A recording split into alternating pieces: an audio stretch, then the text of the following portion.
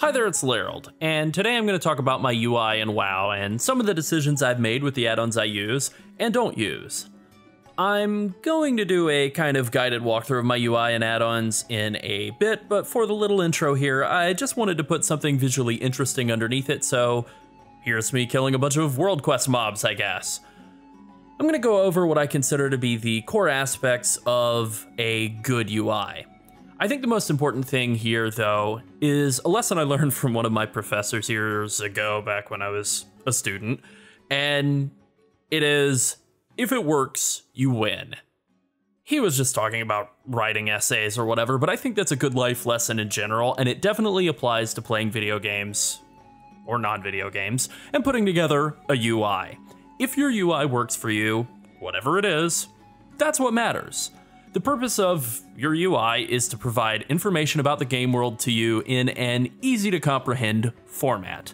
That's the most important thing, making it easy for you to process what's happening in the game. There's almost always something you could do to improve your UI, and it's good to be willing and able to make changes to it. This is especially true at the beginning of an expansion. Some add-ons may be discontinued or have bugs, so being able to move on from an add-on that isn't working is very important. So let's start with the default UI and talk about what aspects of it work well and what still needs improvement from Blizzard, or through add-ons. I think Blizzard has done a really good job with updating the base UI with patch 10.0. I've used it for all of beta testing and for the last several weeks of Farm Raid and Live, and it works pretty well. I really like how easy it is to share profiles with other players, how easy it is to swap profiles between characters, and just generally how easy it is to move things around in the base UI now. It all feels very modern. There are some areas where I have nitpicks, but that's pretty much all they are. They're mild annoyances, not game-breaking issues. One big criticism I have of the default UI, and I know I'm not alone in this, is that it doesn't allow you to have pixel-perfect numerical control over where you place your UI elements. Most add-ons do. If I use a unit frame add-on, I can set my target frame and player frame and whatever frames I want so that they have identical Y coordinates. 250 pixels from the bottom of the screen, for example. In the default UI, I can click and drag and say, yeah, it looks about the same.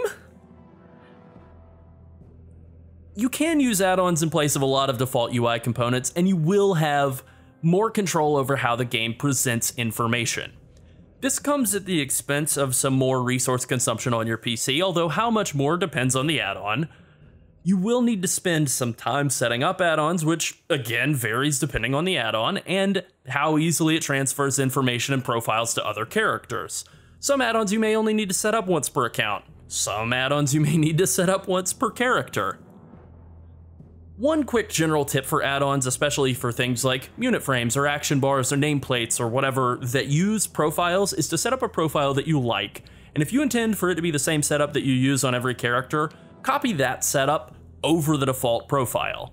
This way, every character's default, when you first log onto it, will be that standard setup, and if you have to make a change on one character, it's present for all of your characters rather than being something that you change on one character, swap to the next and copy over, swap to the next and fix, and so on. Save yourself a lot of time down the line. Alright, now let's talk about the elephant in the room, ElvUI. ElvUI is one of the most popular add-ons for WoW. It looks great, it reskins the entire default UI, adds functionality and control, and I still like the way it looks.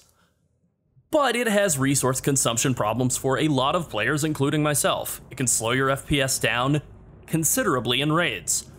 I was able to narrow this down primarily to the unit frames consuming too many resources, and I've been told that this has been fixed in the latest version, but I've been told that before a lot of times over the last decade plus that I used it. I always had inconsistent, or at times just plain bad performance in raids when using ElvUI compared to other UI setups. I guarantee people are going to show up, at least one person is going to show up in the comment section saying, I use ElvUI and I have no issues. That's great, dude. You can use it. Some players have no FPS issues at all when using it, and good for them. But many people do. I do, and my computer's pretty beefy. I usually play WoW or FIFA while I'm rendering out video. I record in raids without any issues, but using ElvUI in raids is like an automatic minus 30 FPS at least. So if you're using ElvUI and having FPS issues, you should start by assuming that is your problem and try to replace it. Okay, I'm in game. Now let's walk through my current UI, and I'm gonna have the beta open at the same time so I can tab back and forth to do a little side-by-side comparison here. Let's just start with the unit frames. I was very excited to use the default unit frames, and I think they work pretty well, but they have 3 minor issues that have led me to switch back to shadowed unit frames. First of all, the default unit frames, as you can see, dedicate a lot of space to stuff that isn't your health bar. There's artwork. I mean, there's a screenshot of my character's face with his awesome glasses on.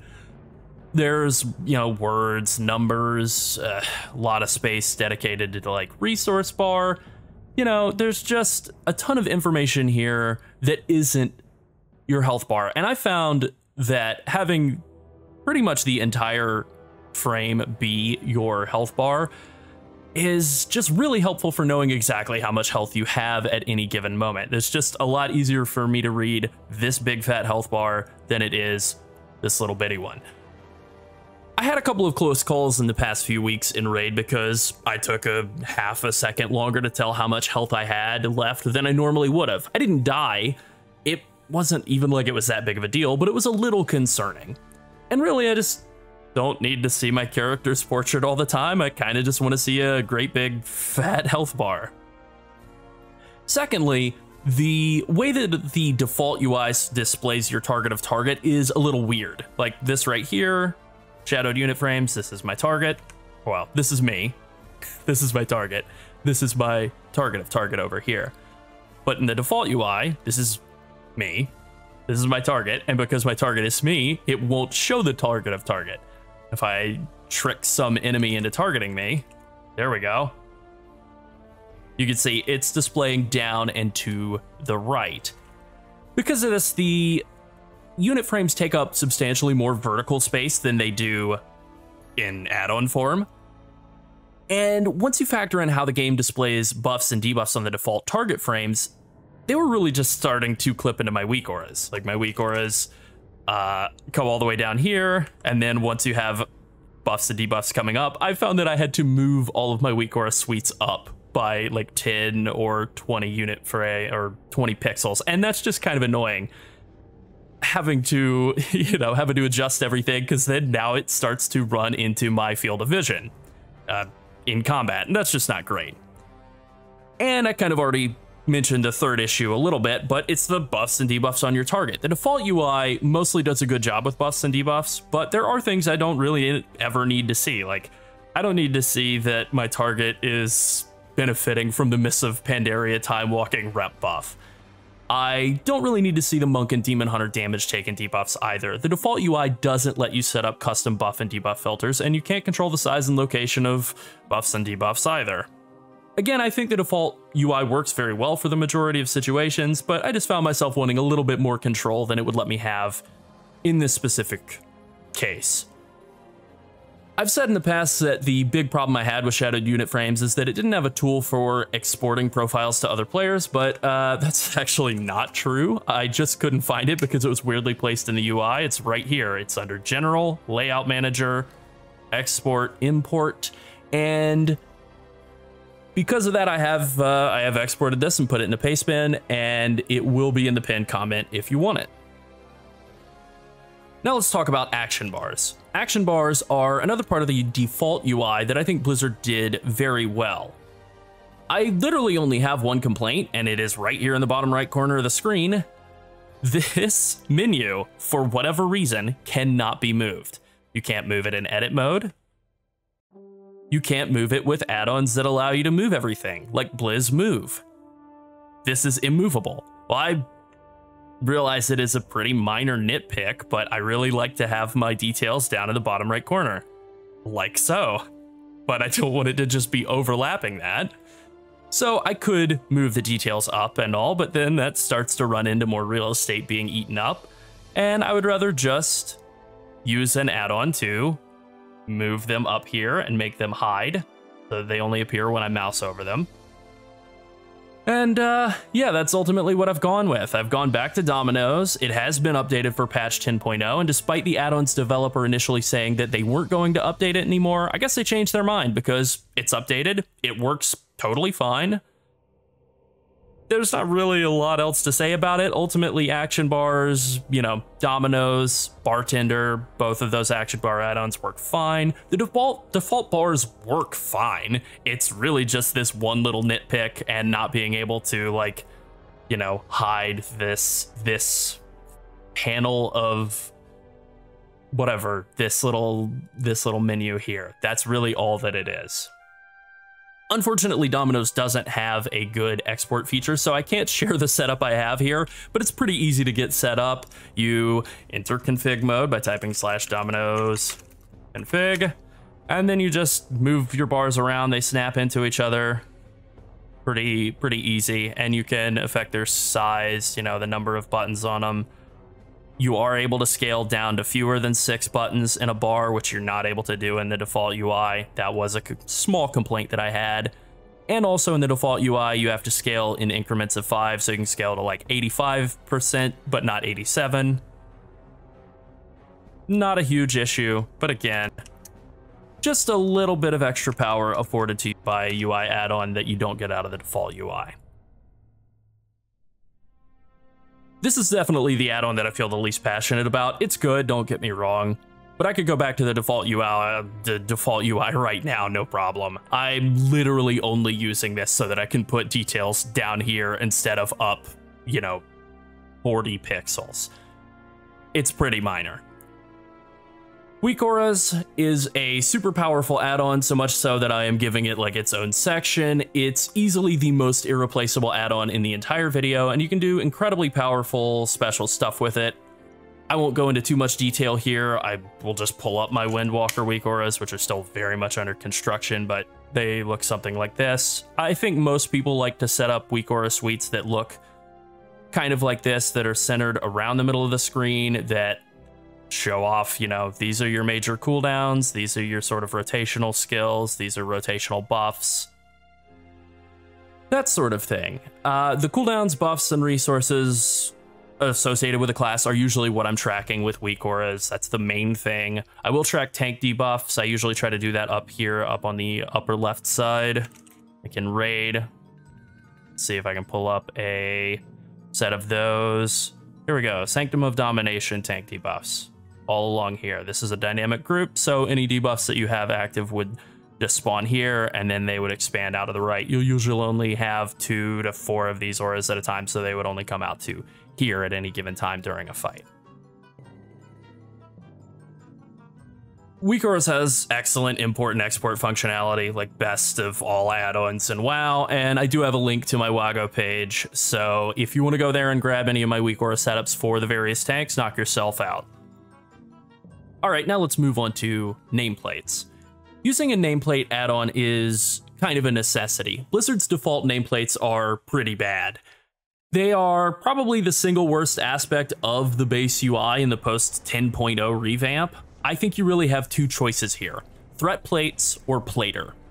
This is one of the biggest questions I think a lot of players have when setting up a UI. It's probably the question I've been asked most in the last month in the channel. And I think it just boils down to how much time and effort you want to put into setting up. Do you use threat plates or do you use plater? Plater is a stronger add-on. It's a more popular add-on among higher end players because it has way more customizability. And I'm just going to open up the plater options menu here. Yeah, it's a bit overwhelming. I mean, good grief. That is a lot of settings just in the general tab. A lot of settings in the buff tab.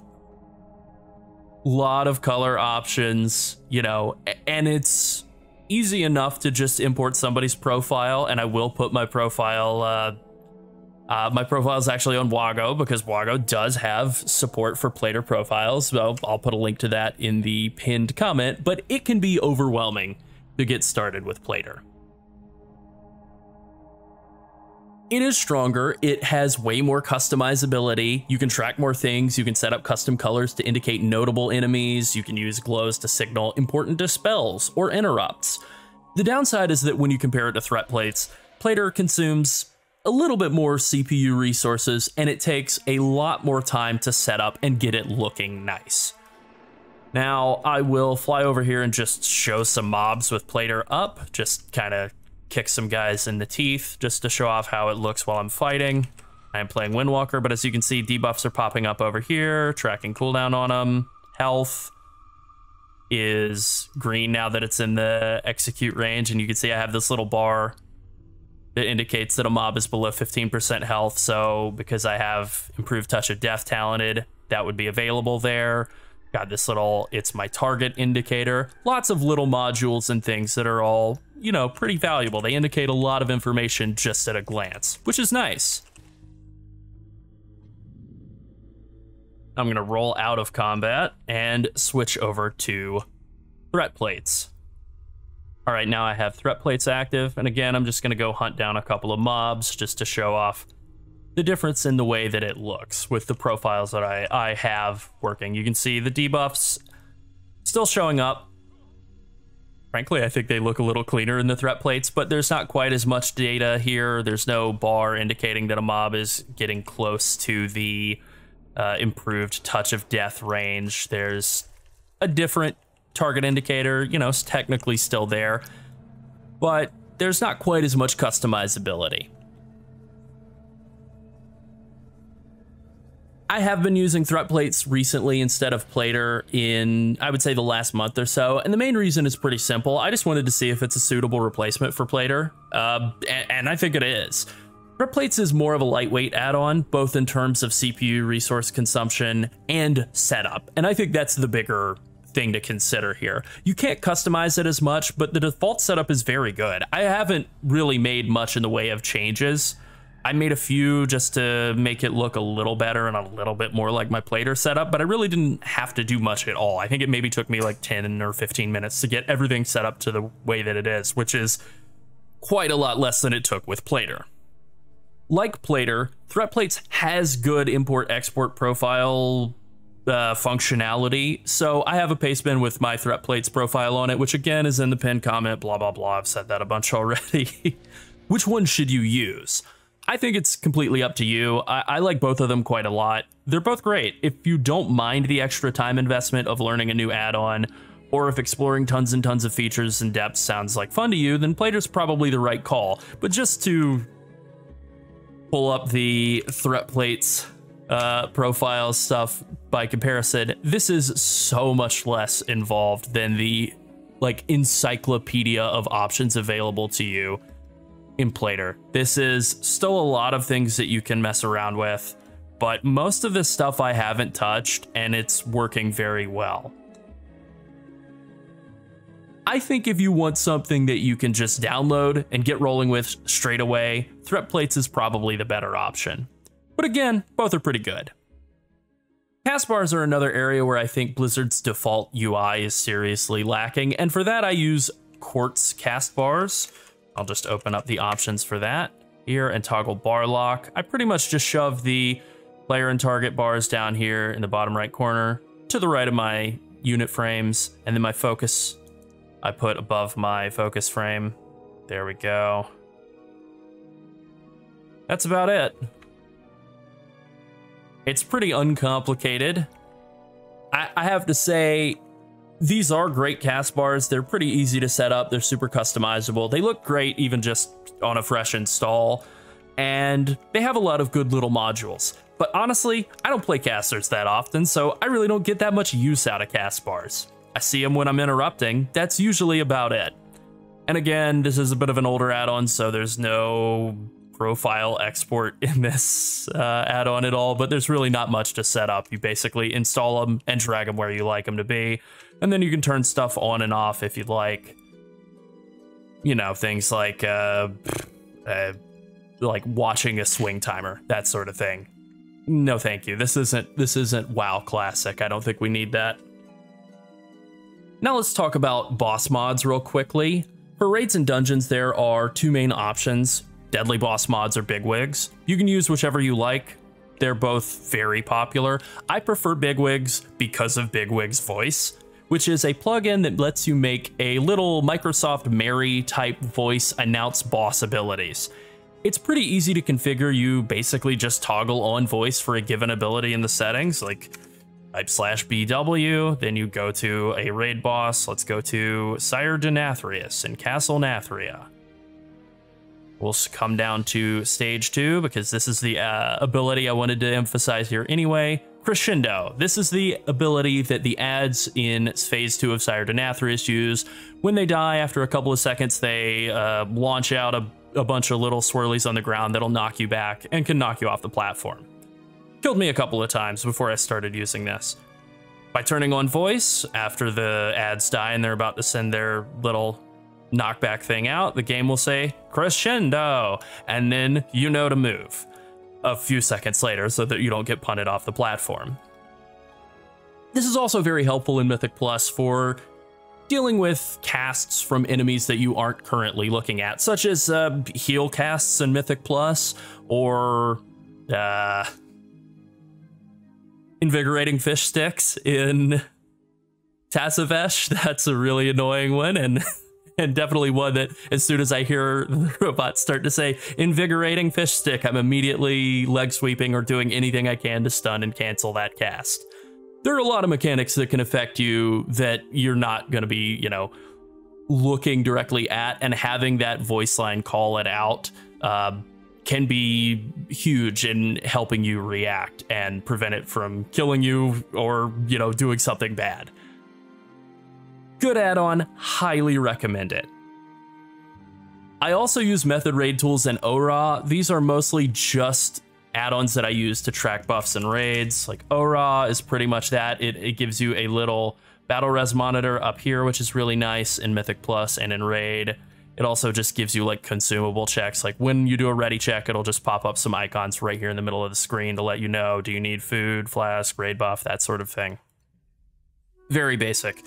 And then method raid tools mostly does some similar things. It also does this timer that I really like, this enormous, ridiculously oversized timer that I have above my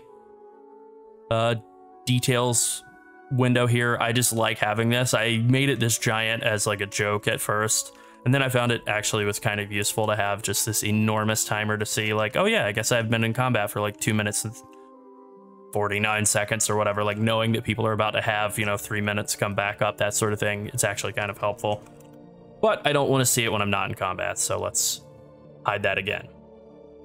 Mythic Dungeon Tools is another add-on. This is very useful for planning routes in Mythic Plus. You can look at mob health and damage values. You can scale the key level up to, you know, to 35 or 10 or whatever. You can change affixes around and kind of see how much a mob's health will be at a given level, what their percentage is worth. You can right click them and see what spells they have, although that doesn't seem to be working in this one. Let's go to a more recent set. Here we go. Tazavesh, Celia's Gambit. We can see this burly deckhand has Super Cezanne and Haymaker, and we can see, you know, what the base damage on that is. Yeah, so it's nice as a way to kind of study up and prepare for Mythic Plus dungeons, and it can be really useful for planning any higher level Mythic Plus dungeons. All right, now on to tooltips, and I don't use the tooltip add-on. I just use the default. I used to use TipTac, some people use TinyTip, but they are both currently outdated, and the default tooltip is okay. You know, it just looks fine. You can move it around with edit mode. HUD tooltip, there you go. Pretty straightforward. You can get more information out of add-ons, but most of that info is usually stuff like other players' guild rank or what mount they're riding, and that's usually not very important. I want to quickly touch on damage meters. I prefer details. You can use any damage meter, they all work fine. I just like details the most. It has a lot of data. You can track resource generation, you know, like rage or energy or whatever. You can track buff and debuff up times. Obviously, you can track damage and healing meters and interrupts and death logs, all the important stuff that you would want to know on a moment-to-moment basis. It's a good add-on. There are two things I want to mention here, though. Damage meters can be one of the biggest things that slow your computer in raids. They're just a big resource hog. The best way to reduce their resource consumption is to reduce the rate at which the values update. To do that in details, you click this little cogwheel here, or options panel. They do the same thing. They open this, the options panel, and then you come over here to the update interval, which is on the main display page. It is right here in the general section, update interval. And that is what controls how quickly or frequently the add-on syncs with and updates with all the other people who are using details, how quickly it collates all the data that's coming in. And the faster that this is set to update, the more resources it's going to consume. So if you set it all the way down to real-time updating, it's going to be chugging through resources. If you come all the way out here to the maximum of every 3 seconds, it's going to consume the minimal amount of resources, and most of the time updating every 3 seconds is fine. It's not meaningfully different from updating, 50 times as often. So I usually just leave it on 3. Since I've been doing that, I have really never had any issues with details consuming too much resources or slowing down my FPS at all. So I just leave it on max and it's fine. The other thing I wanted to point out is the details action tracker, which again is in the options panel, and it is here under broadcaster tools, all the way down here near the bottom.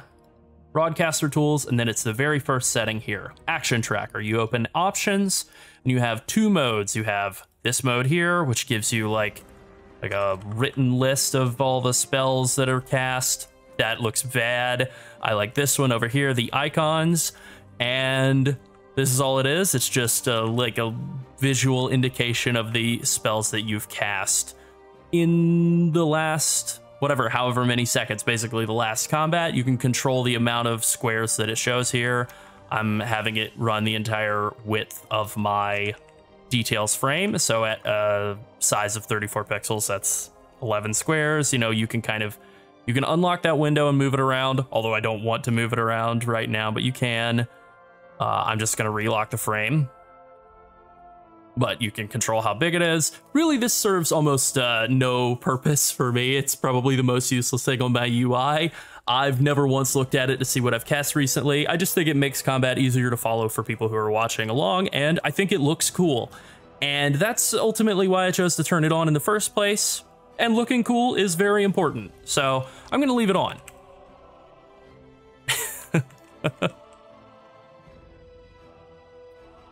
For an inventory mod, I really like Bagnon. It gives you that nice one bag look. It has some good plugins. It lets you track gold and items across your account really easily.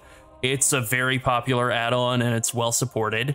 If I mouse over my gold, I can see all the gold on my other characters on the account. If I mouse over my potions, I can see which characters have potions, which ones maybe need to be restocked, like my druid there.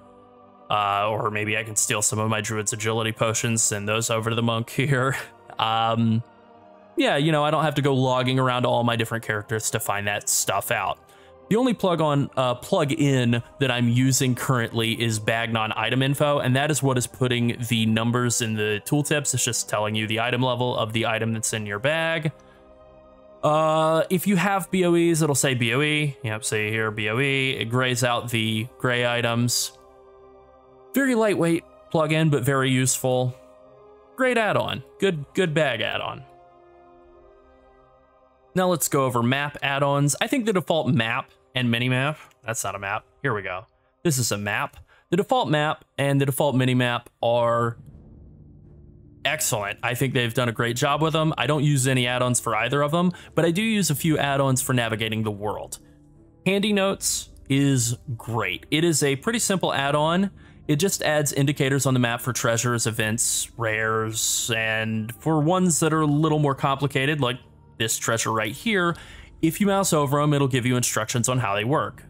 This deadly dapperling right here, it's telling me it's not particularly complicated. It's just a rare that you fly up to, and sometimes it's up and sometimes it's not, but it's telling me, like, I've killed it for Adventure of Maldraxxus achievement progress. I've gotten the pet that can drop from it, but I haven't gotten like a collectible, the back mushrooms.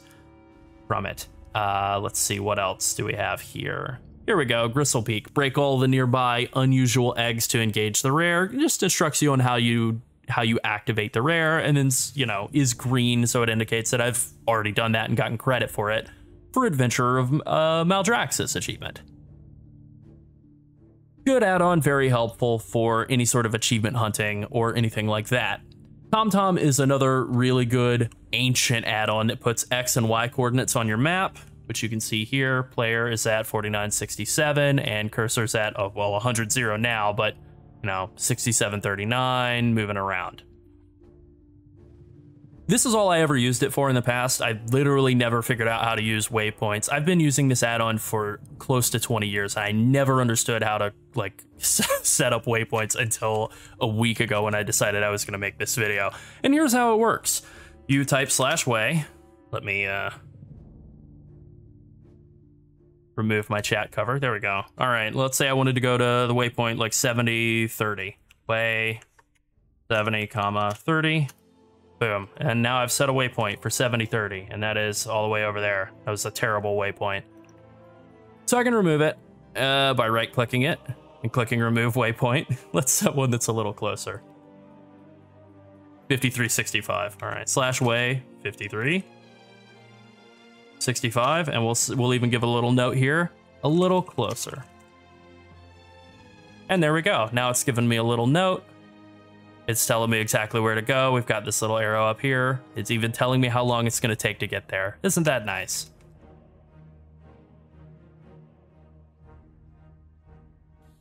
Wowhead has built-in functionality with TomTom that lets you directly click and export comments with coordinates in them from Wowhead as TomTom waypoints, which you can then enter in-game just like I did a second ago, and it'll create waypoints for you. Some people even will like leave comments for them just like that.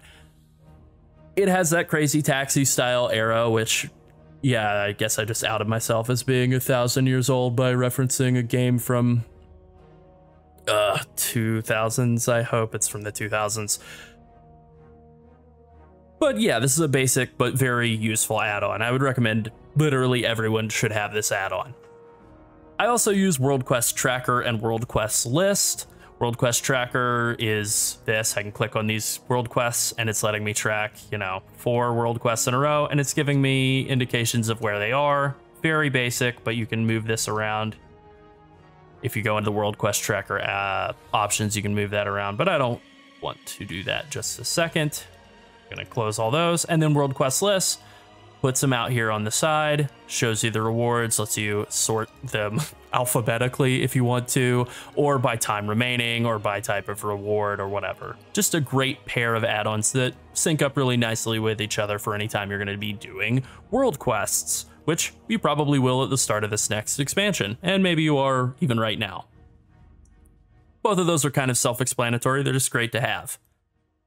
All right, now we're moving into sort of a big grab bag of utility add-ons. I use OmniCC to track cooldowns on all my abilities on bars, but also like all buffs and debuffs on my target frame. Like you can see Soul Slough ticking down here, that's OmniCC tracking that. If I hit Expel Harm, you can see OmniCC is tracking the cooldown here. Flying Serpent Kick, same thing, that's OmniCC tracking that. It just looks really nice. Better than the default Blizzard cooldown tracker, in my opinion.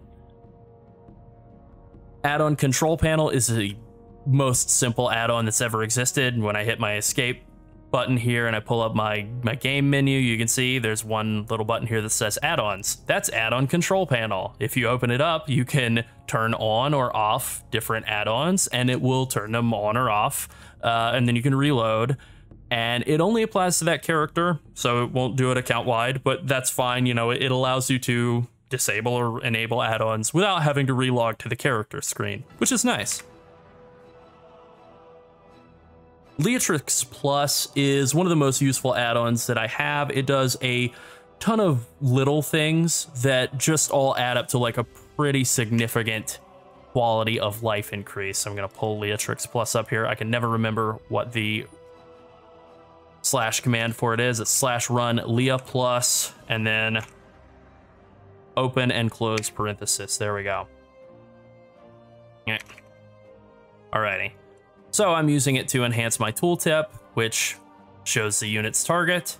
See, I can see that this guy's targeting Mystic Bird Hat. He's getting his transmog on. It also colors the backdrop based on the faction, so he's Horde, so friendly color. It's coloring him by class, which is cool.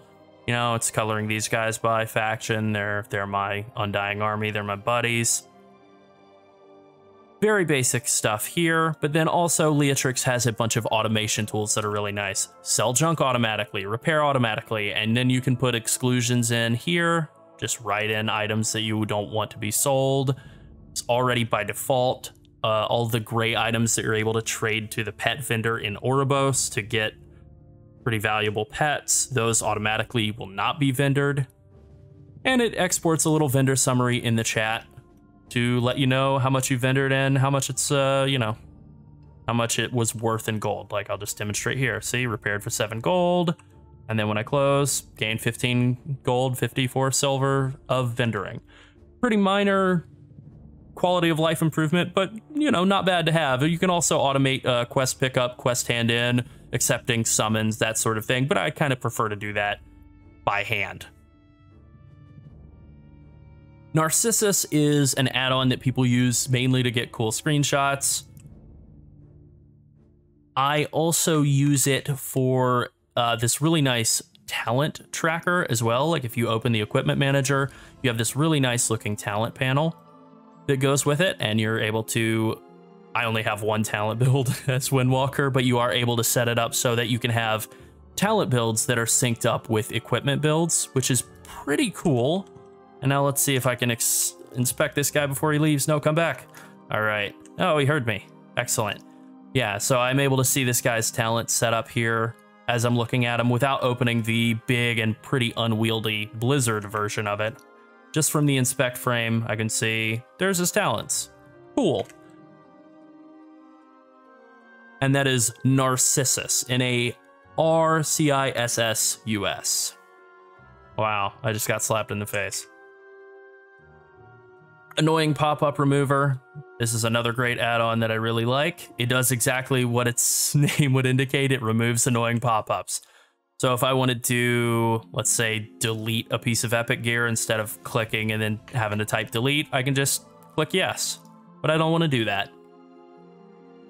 BlizzMove is another add-on that basically does what it says.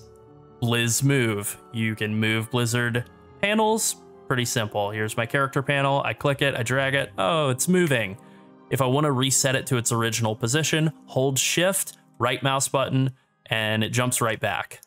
Moving it around, shift, right mouse button. I mean, it's a basic add-on, but it's pretty nice. BlizzMove. Very, very good little add-on. I think I only have 2 more here that I want to go over. Rematch is an incredible pet journal enhancement. You can toggle it on and off very easily, just with a little toggle here in the pet journal. This gives you the ability to set up teams based on different pet battle NPCs out in the world, you know, World Quest guys or legendary pets out in the world. So once you've figured out a team that works really well for, you know, a specific pet battle, you're able to set that, lock it in, and then when you mouse over that NPC, it will automatically load it. It pops out a little window that has like revive pets and battle pet bandages and so on that you can use. It just automates a lot of the more annoying micromanagement that surrounds pet battles, which is something that I've always disliked. It's also pretty great. Like, let's say I wanted to find a pet that's like strong against undead, but tough against like elemental damage or something. I can just click here, strong versus undead, tough versus elemental damage. And now it's pulling up critter mobs for me that have like, you know, critter damage. I guess that's a bad example. Let's say tough against water damage. Here we go. Magic guys that do critter damage. Disgusting oozling, little leftovers. Yeah. Excellent, excellent add-on. And finally, saved instances is an add-on you can use to track all of your characters' weekly lockouts, so you can see who's done what in the past week without having to log around and open up the default frame and go into raid info and, you know, mouse over here. You can just look here, in this frame right here, say, yeah, I've done Sepulcher on this guy, killed some world bosses here, callings I have done or haven't done. It also shows a lot of extra info, like, you know, I have Paragon chests that I haven't claimed on basically all of my characters. It shows your renown, it shows your currencies, your alternate currencies like Reservoir Anima, Soul Cinders, Ciphers, Cosmic Flux. Maybe you want to move currencies back and forth between characters. You don't know who has what. Having saved instances will help you not have to relog like 50 different times to figure out who has what and how to get it to the character you want it on. Okay, I think that's all of the important add-ons that I use. I hope you find some of them helpful. Thanks for watching. Bye.